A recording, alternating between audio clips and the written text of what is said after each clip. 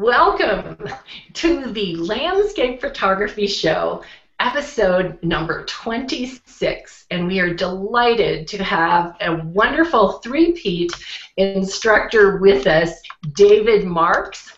And if you watched our anniversary show, number 25, 2 weeks ago, you'll notice that he had been absolutely adored by the landscape photography viewers. So we're excited to hear about Lightroom and some of the wonderful tricks that he has. I'm Cara Riley and the founder of Photo Tour Global Directory, where consumers can connect with photographers all over the world for workshops and tours. And I'm going to turn it over to Jim Worthman. He's going to introduce himself, and then we'll get to our show starters. Thanks, Cara. My name's Jim Worthman. I'm kind of a amateur photographer based in Phoenix, Arizona, the lovely desert Southwest. I'm active both in the landscape photography theme and the landscape photography community, and I do tonight have a special announcement. And for those of you old enough to remember Schoolhouse Rock, this is brought to you by the letters B and W. So the landscape photography community has just opened a new category for monochrome. So if you haven't stopped by the community, I'd encourage you to do that. Take a look at the monochrome category, and by all means, we'd like to see some of your great monochrome work. That's it. So, Tom. Okay, thanks, Jim. I'm Tom Hurl, and I'm in Carmel, California, on the Central Coast of California. I'm an amateur photographer and curator on the landscape photography theme, and enjoy being a panel member on the show. So let me bounce it over to Kevin now. Let's go to Margaret, actually. Oops. Hi, everyone. I'm Margaret Tompkins from Kansas City, Missouri, which has been looking a lot like Antarctica lately. I've been posting snowy pictures lately. It looks more like Kevin's neck of the woods out there in the mountains of Utah. But we've been inundated with lots of snow and ice and cold temperatures that we're not normally used to here. So I've been kind of snowed in and kind of going crazy here. So you'll have to just bear with me, I think. Great to be with you this evening. I'm so excited about seeing David Marx here on our show. I think I've learned more from David than I do anyone else. He just has such a wonderful way of presenting things. But I'm an amateur photographer, retired, and I just got my big girl camera, a Canon 6D, my first full sensor camera. So I've been trying to play with that, even though the weather hasn't been cooperating with me very well. So, but I'm a full-fledged amateur and just love taking landscape photographs. And I, like Jim, work both the community, landscape photography community, and the landscape photography theme, as well as Kevin does both of those too. So great to be here this evening, and now I will turn it over to Kevin. All right. Thanks, Margaret. So, yeah, I'm Kevin Rowe, and I'm in South Jordan, Utah. And though I'm in the mountains, it's rained down in the valley here in the Salt Lake Valley, and it's just been snowing up in the mountains, which I like. You know, I like to keep it nice and keep the roads all clear down here in the valley, and tons of snow up in the mountains. So that's been good. One other thing that I do is I put together a monthly slideshow with all of the best of the best that we've shared to the landscape photography theme, and I'll have the one for January out here in the next couple days, so stop by and check that out, and make sure you're sharing all your photos with the appropriate tags so that we can find your photos so you can make that slideshow. So what I'm going to do is I'm going to go right into our show starter, so let me share my screen here. Okay, does everyone have that? So this is... There we go. There it is. Good. Okay. Yeah. So this is my my pick, and this is George Fletcher, and this is just an awesome overlook he's found here and got a great picture of. And George is a regular contributor and does a great job. Awesome shot. And I believe this is you, Margaret? Yes, that's mine. Richard Creamer, who's one of our regular contributors. That's a beautiful shot of Yosemite.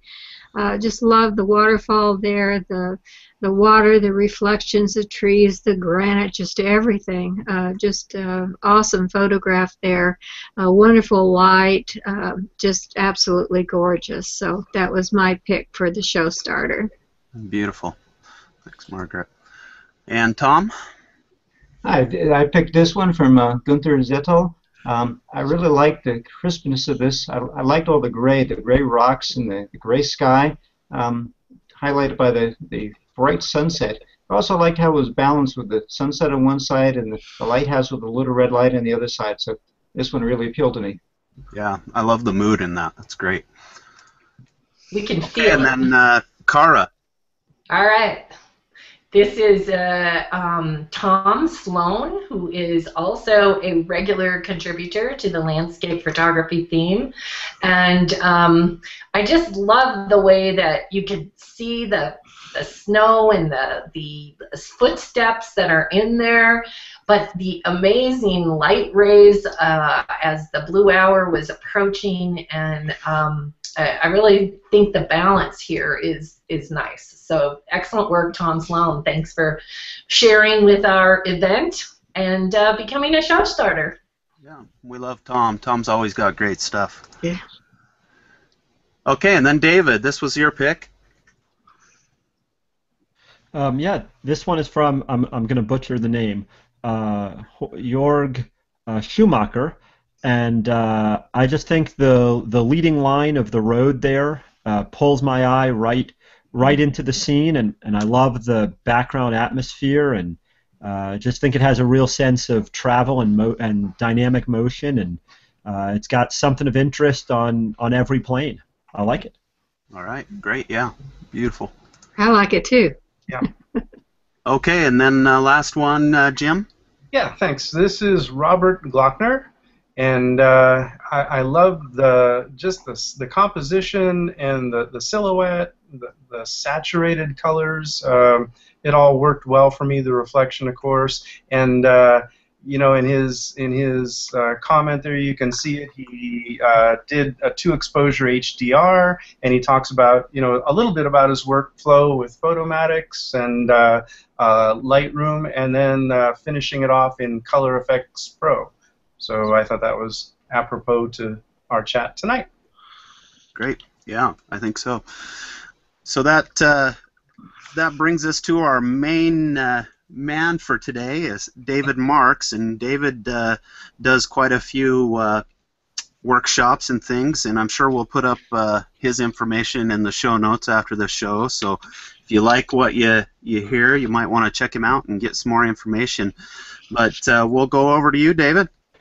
Well, thank you. I appreciate that. Let's see. First, it's an honor. I'm thrilled to be here again. I think it was about almost a year ago that I first met most of you, Jim and Cara, and Margaret. I'd met in person a little before that.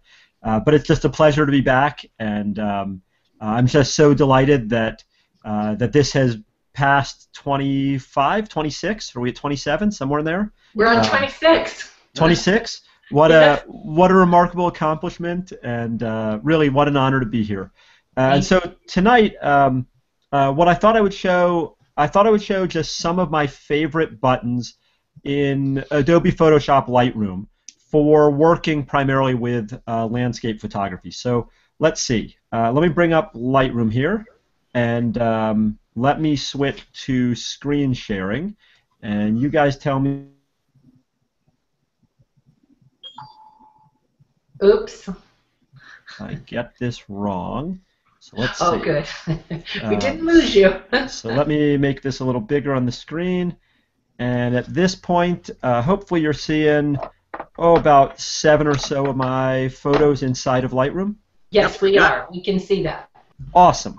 So what I did for tonight is I picked out 6 or 7 little example photos from places I've shot or places I'm going, And I thought I would just show a couple of the buttons in the fun part of Lightroom, in the Develop module, just some simple tricks that can improve photos like this quickly and easily. Now, so what I'll do is I'll take, say, this first photo, and I'll slide from Lightroom's Library module over to Develop. Two easy ways to do this. You can click Develop up here on the what they call the module picker, this top right side of the screen, or keyboard shortcut is the letter D. I wish all the shortcuts were that easy, but off to Develop we go. Now, I have to point out something here about the type of file I'm working with.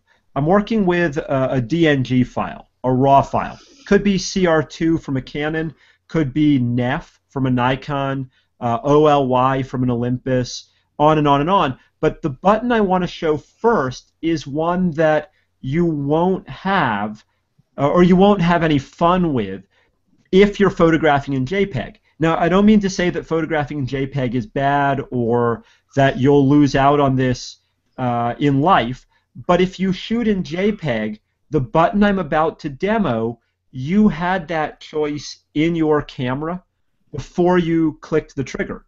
If you shoot in RAW, one advantage is you get this what I'll call bonus button when you get home. And the bonus button lives, of all bizarre places, in the last panel of Lightroom's Develop module. It lives down here in camera calibration, which sounds really scary. And in fact, within that scary panel, it lives here where it says Profile. Now, a lot of the stuff in camera calibration is scary, but this Profile button, not at all. This Profile button, what it really is, or what I would have described it as, is the film I wish I'd had in my camera back in the film photography days. So let me click here, and a little list will pop up. Now I have to explain that the list that you might see with your files and the list that I'm going to see may be different. The list that pops up here, Adobe Standard, Camera Landscape, hopefully you guys can see those. These are the profiles that Adobe has created. I would call them film types for a Canon photographer.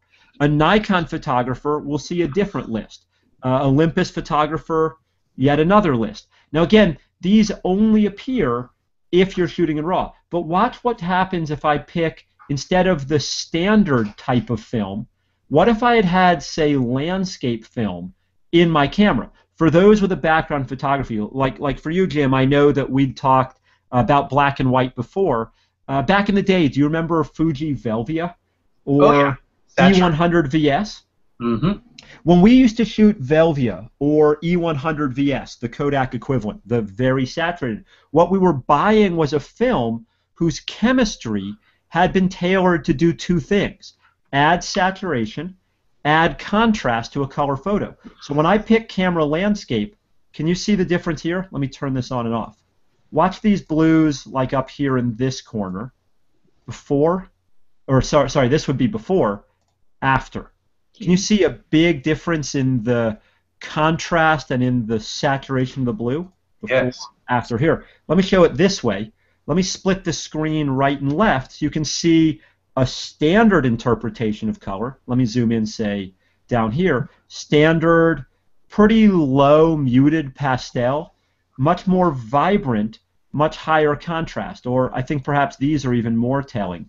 Stronger, bluer clouds, kind of flat gray clouds. So for the photographer who's shooting primarily landscape photos in RAW, you might find that telling it to start with a higher contrast, higher saturation interpretation of color gives you a better starting point in a single button. And in fact, a lot of folks like me who sort of beta test for Adobe, folks who do this all the time, we begged for them to put this starting point button up here at the top of the basic panel. But they won't. And the reason they won't is, I think, I can't speak for Adobe, I'm not, an employee, the reason they won't move it up there is, of course, that button does nothing for the JPEG photographer. If you're shooting in JPEG, you have the same settings, the same button, but you have it inside the camera and so the choice is made at the time of capture. So they hide it down here, and they give it a scary name. But it's so powerful to go from this, say this to this in a single button. It's a great one for me. Let me show you one more of these just for demo. How about, let's see if this will work. I'll take a flower, a sunset shot, fairly standard landscape. Right now, it's in the standard interpretation of color. Let's call that a flat, muted, sort of neutral film. Let's see what happens if I flip through the list. This would be another interpretation of color. This would be the, quote, landscape interpretation. This is the even more neutral. This is the portrait interpretation. And another set of colors. Now, the thing I want to point out here is I don't always pick landscape. In this case, I think it looks pretty good, but I also think the portrait one looked pretty good. That I flip through this list with every photo I bring in, and I ask myself which one will give me the best starting point. Let's see if you can see the difference when I zoom in here. Can you see the flower and the clouds behind it? Mm-hmm. If I have the choice, I'd rather start with this cloud and this flower than the more pastel over here on the left. Now, what I have to say, though, is just because you pick a better starting point, the job isn't done. What this photo needs, it needs to be a little brighter, it needs more detail in the highlights, it needs more detail in the shadows, a white, a black, some more vibrance, some more contrast. But with just a couple of buttons, we can go from, say, there on the left to there on the right. What do you think? Yeah. Yeah. Yeah? And this is one of the reasons that shooting in RAW for the landscape photographer might be advantageous. The advantage is that when you get home, you can control all the interpretation of color. Should it be standard? Should it be faithful? Should it be... the words don't really mean anything to me. What I care about is what I call the visual pop. And if I can get this kind of pop compared to, say, that in 5 buttons, I'm a pretty happy guy. Because this is what I want. This is the kind of photo I want to display. David? Sure. Just a real quick question. A lot of times we end up having to dig detail out of the shadows, right? And it can get noisy. When you select, let's say, the landscape preset there, and as your starting point, it really boosted the contrast. Does that affect your ability later to dig detail out of the shadows, or for that matter, out of the highlights? I don't think it's going to affect your ability. Here, let me change from screen share back to let's see if my face comes back up. There we are. If I'm going to answer a question, I feel like it's weird to talk to a blank screen. I wouldn't say it's going to limit your ability to pull detail out of the highlights and shadows, but it does push the histogram when it adds contrast. It makes the darks darker and the lights lighter. Yeah. Some of the interpretations will push past that inky black. Some will push past paper white. So if you lose detail there, the stuff that's beyond the edge of the spectrum may be harder to recover. But on a photo where it doesn't push it off the scale, I don't think it's going to do you any harm. Okay. Mostly the highlights and shadows slider, they're going to pull the very darks, the very lights. Push those to paper white and inky black, you've limited your possibilities. But within the framework, within inky black and paper white, I think you'll be okay. Okay. Thank you. Good question. David, one follow-on from that. Can I think of these as presets, maybe? You could think of them as presets, but they're camera or brand of camera specific. So they're a little different than a preset that says add saturation, which would be, say, camera brand irrelevant. That what Adobe has tried to do for more technicals, they've tried to reverse engineer the picture styles or profiles Right. that you have inside your camera. So a Nikon user is going to have a different set of picture styles or profiles than a Canon user. And this is Adobe's way of basically keeping up with the options that a JPEG photographer, someone shooting in JPEG, would have. So yes, they are presets, but they're a little more nuanced than the presets that we see on the left side in Lightroom. Okay.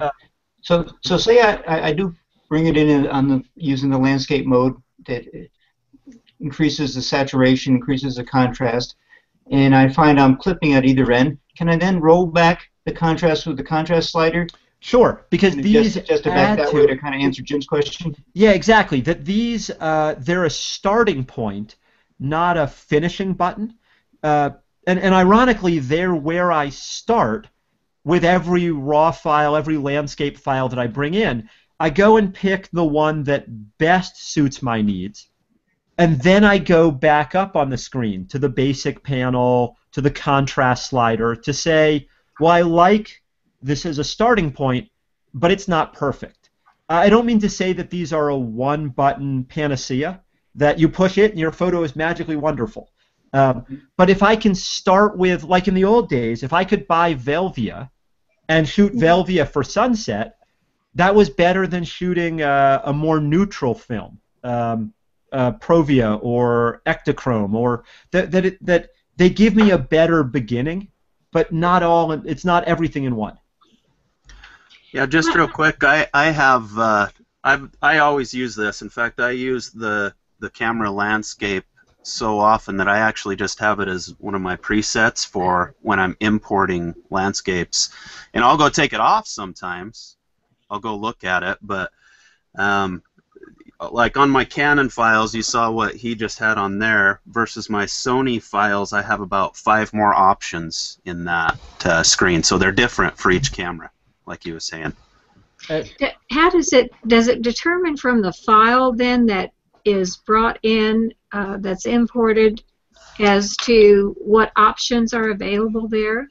Yep, absolutely, Margaret. What it's doing, what Adobe is cleverly doing, is they're reading the metadata, and where it says Canon camera or Canon 5D Mark III or Sony AR7, it says, oh, well, if that's the camera, then these are the profiles that would have been available, or our best guess at the profiles that are available internally within that model of camera. And so, like for a Nikon photographer, the list will say Nikon Vivid, Nikon D2X, Nikon, you know, it's looking at the metadata and saying, oh, well, these are the ones that make sense. Cool? Yeah, good. All right. Well, here, let me show you another button then. Let me see if I can redo this screen share. Awesome. Thanks, y'all. It's much more fun to talk to people than to a blank screen. Let's see. Are we back in Lightroom? Not quite. Nope. Not quite? Oh. No. Let's see. Let me try that one more time. Screen share, desktop, and how'd I do this time? There we go. Oh. All right. So when I'm working on a file like this, I would love to tell you that I start in the Develop module in the Basic panel, but I don't. I start down here in the Camera Calibration panel. I pick my starting point, landscape, standard, portrait, whatever it happens to be, and then I go back up to Basic. And if it was always that clean and simple, I could deal. But there's one other button or one other set of buttons along the way that I really, really like. So let me slide over a photo. And this is one of the Northern Lights, of the Aurora. This is one I shot last year teaching a photography workshop. I'm headed back up there to Churchill, Manitoba in about 2 weeks. And you can see that I've already set it to landscape. And truth be told, I've already done some adjusting to make this photo look good on the screen. But there is a problem here. It's subtle, but a problem.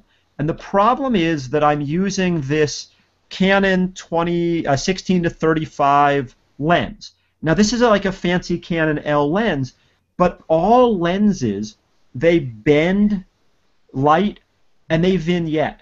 To some degree, they're bowing. You can see how these trees kind of tilt in at a weird angle. And the corners in here are very, very dark. So one of the other buttons that I love in Lightroom, it's this whole panel called lens correction. And what lens correction will let us do, it will give the illusion of a better camera lens than I can actually afford, or to be honest, than Canon actually makes. So just to be fair, the 5-panel across that I have here, the one that says Basic, Profile, Color, Manual, that's the look in Lightroom 5. For folks using Lightroom 4, you'll have just 3 tabs, Profile, Color, and Manual. For teaching purposes, let me start in the Profile tab. Now, Margaret, you said when I was showing the landscape, the starting point, the film type buttons, you said, how does it know? Well, it reads the metadata. And the same thing ought to happen here. If I tell it to repair my lens, again, they use the scary word profile, but I would use the word the illusion of a better lens. When I turn this on, it's supposed to read what type of camera and what type of lens. Now let me turn this on and off a couple of times. Watch the corners of the photo down in here. Before, after. Wow. Can you see how much vignetting, how much shadow is cast down in those corners? Yep. Now there are times in photography when a vignette is beautiful. Like for Jim back in the darkroom days, we used to intentionally vignette the corners because it drives the eye into the middle. And so I don't mean to say that vignetting is always a bad thing, but I feel like here an awful lot of my photo is falling into inky black, where visually there's a whole lot more interest when that shadow that my lens is casting is removed. And in this case, it's literally one button easy. Now, the reason it's one button easy is that Adobe is able to read that this was shot with a Canon camera using this particular lens, and that they've done some testing and they've made this correction for this particular lens. In fact, what I'm going to pull up here is a whole list of all the different lenses that they have, quote, profiled, meaning tested. They've tested to say how much does it vignette, how much does it distort geometrically. Not every lens is on the list. And so here I want to point out that results will vary. If you're using a Canon camera and a Sigma lens, a Vivitar lens, a Zeiss lens, a third-party lens, it might not be in the list. If you're using an adapter, like on a mirrorless camera, so you can use, Canon lenses on a Sony mirrorless body, you can't expect that they've done the mapping for every possible combination. So this is not a button that's going to work for everyone all the time. But when it works, well, I feel like I owe Adobe a thank you.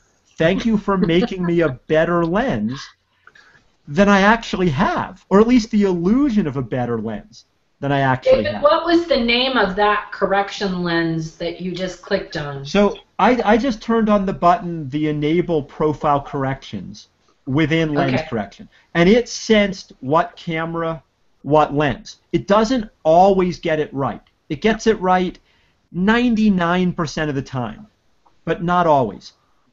Just for visual variety, let me show this one more time. I know this is a landscape photography show, but I think this becomes really apparent with architecture photos. And here I'm using a 24mm lens, a wide-angle lens, and you can see how it's bending these columns, how it's bowing the geometry. When I turn this on, can you see how it flattens out that bowing? Yes. And so it does two things. It removes both some of the geometric distortion, that's what this controls, some of the pin cushion, if you will, and it removes some of the vignetting, some of the darkening of the corners. On this photo, it's the distortion, the geometric distortion, that's the most visible. In the other photo, it's the vignetting that's most visible. And what's so cool here is there are times when you want the distorted geometry. There are times when you want the vignetting. So a little further down, we have these controls where I can decide whether I want it removed or whether I want to keep it. Or, in the case of the vignette, should the corners go dark? Should the corners go light? And that's what these last two, or these two controls down here do, is they let you decide, should I have some of that correction, but not all of the correction? Does that make sense? Yeah. Yep. And what I think is amazing about this is I'm spending every penny I can scrounge on the best camera lenses I can afford.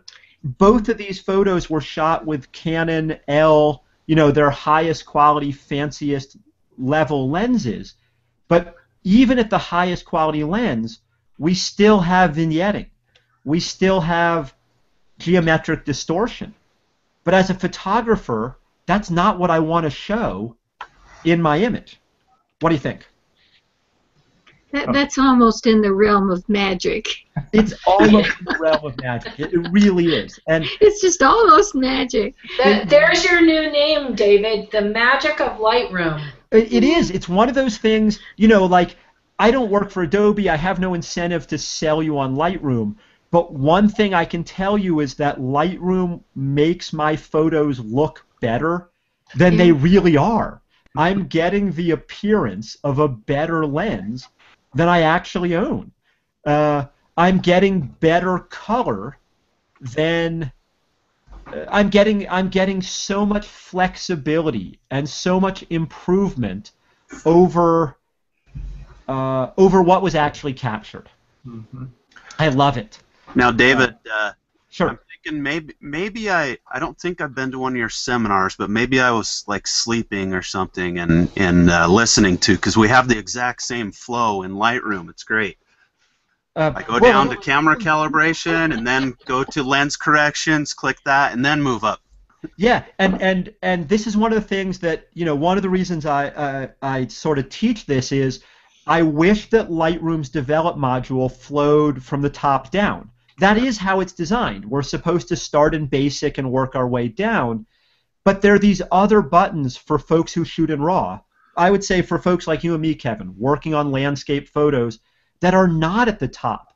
And so my actual pattern is go pick a better film, better starting point, fix the flaws in my lens, then go back up to the basic panel and come down from there. I wish I could rearrange these into a logical order, but I can't. What I can learn is a pattern, and it sounds like you and I have basically the same pattern. In fact, I would bet that a lot of folks with Lightroom experience are going to say, yep, that's the same pattern I follow. Yeah. We have a couple of things, if I could just Sure.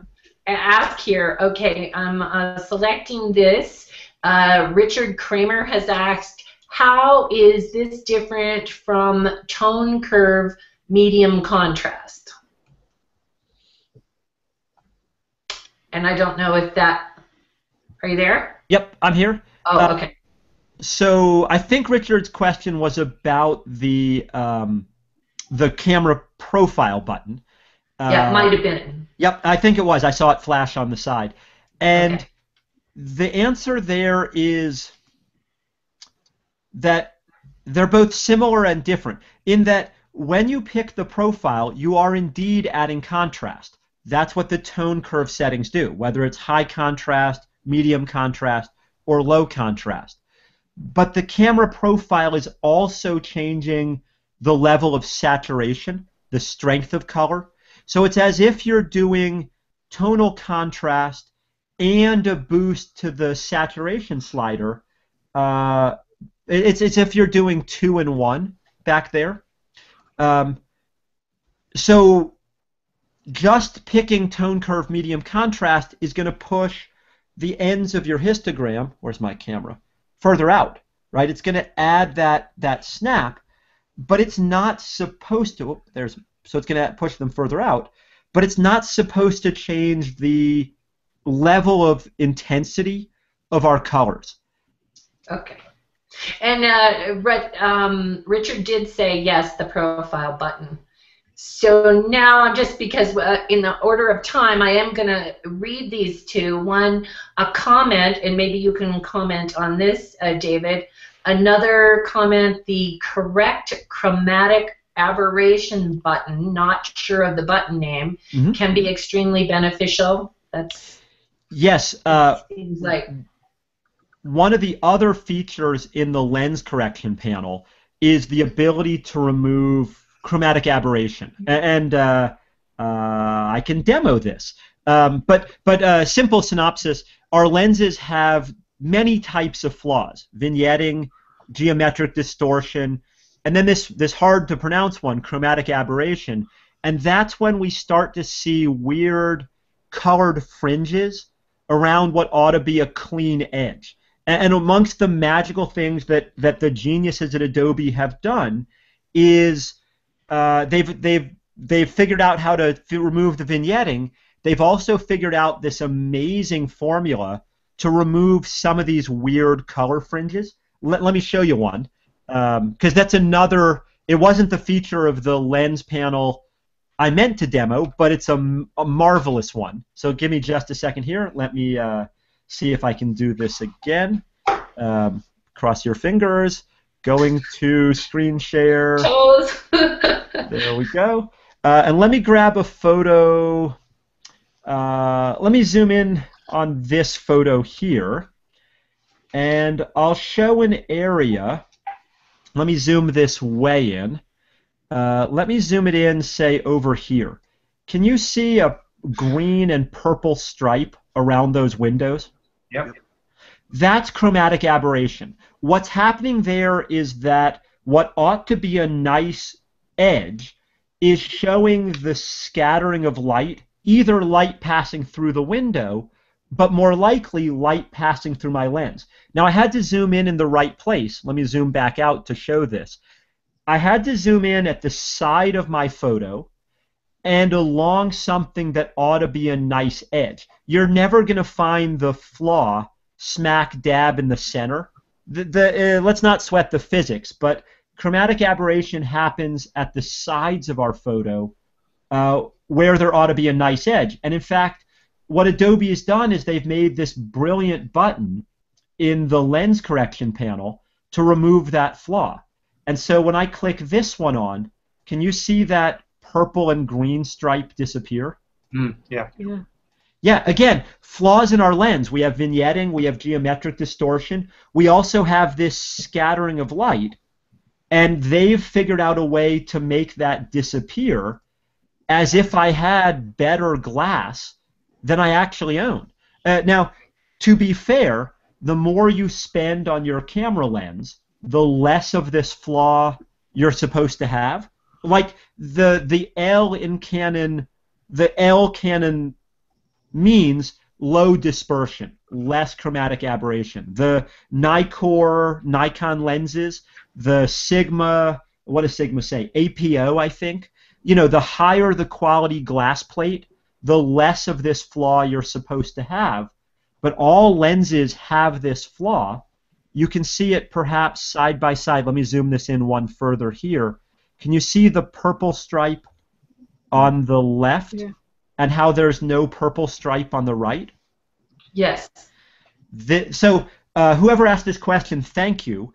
This was not a feature I'd intended to demo, but if you're going to go fixing the flaws in your lens, you might as well fix both the geometric bowing, the vignetting, and the aberration. And so to bring this, say, to Lightroom 5, because folks like Kevin and I have been pushing these buttons again and again, in Lightroom 5, not in 4 or previous, Adobe added this little tab, the basic tab.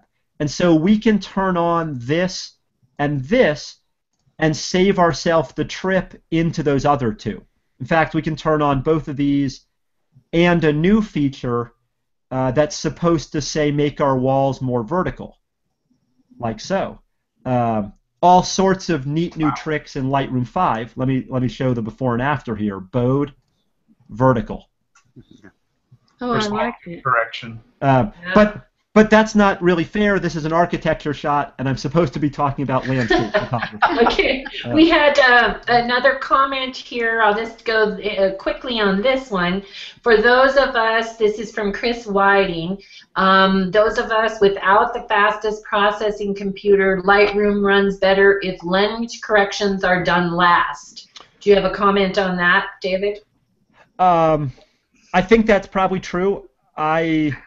I think there are other buttons as well, like clarity and sharpening, that you might also want to delay using if your computer is already chugging along. So yes, I personally have poured my money into the souped-up computer because I hate waiting around. All right. But I think So Chris Whiting is probably giving good advice there. We'll thank Chris for that. Now, here's one more, and then we'll let you finish. David, can you explain the setup menu and its options, default auto custom, that shows up when you check enable profile connections in lens correction panel? Oh, hi, Jan. That one's from Jan Kabili, and this is a loaded question because she knows enough to call me out if I get this wrong. Oh boy. Way to go, Jan. Let's see.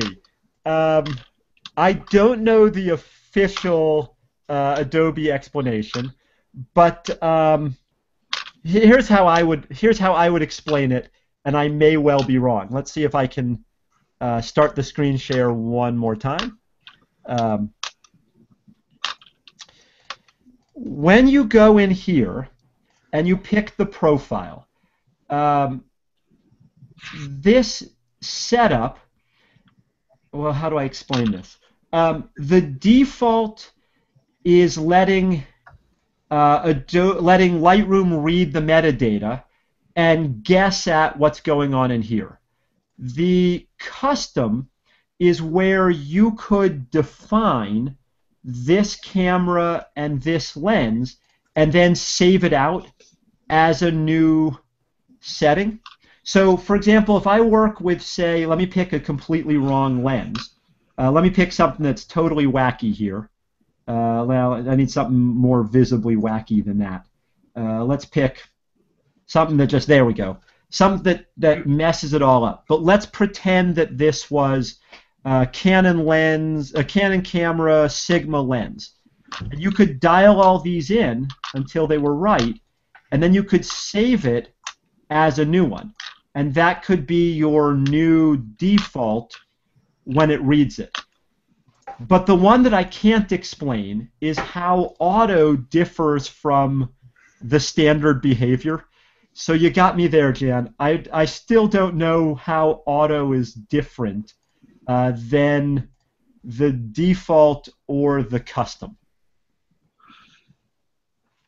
And I don't either. So All right. Well, what we should probably do is watch our time here, David, and we have about 7 minutes to finish up what you've done. And we thank everybody for these questions. And it could be that David might be able to go through the questions, and we could have some links to some of your Lightroom demos that might answer some of what we're hearing here. I'll do my best. Well, here, in 7 minutes, let me show you one more then. Let me take this image. I shot this last week. I was teaching a winter photography workshop in Yellowstone. And I imagine this is kind of a famous American landmark, Old Faithful. This is just before it erupts. I find that when it actually erupts, it's kind of hard to photograph. It gets especially in the winter, it gets very steamy. But I love sunrise and sunset out here at the Valley of the Geysers. Now let me point out, this is a RAW file. And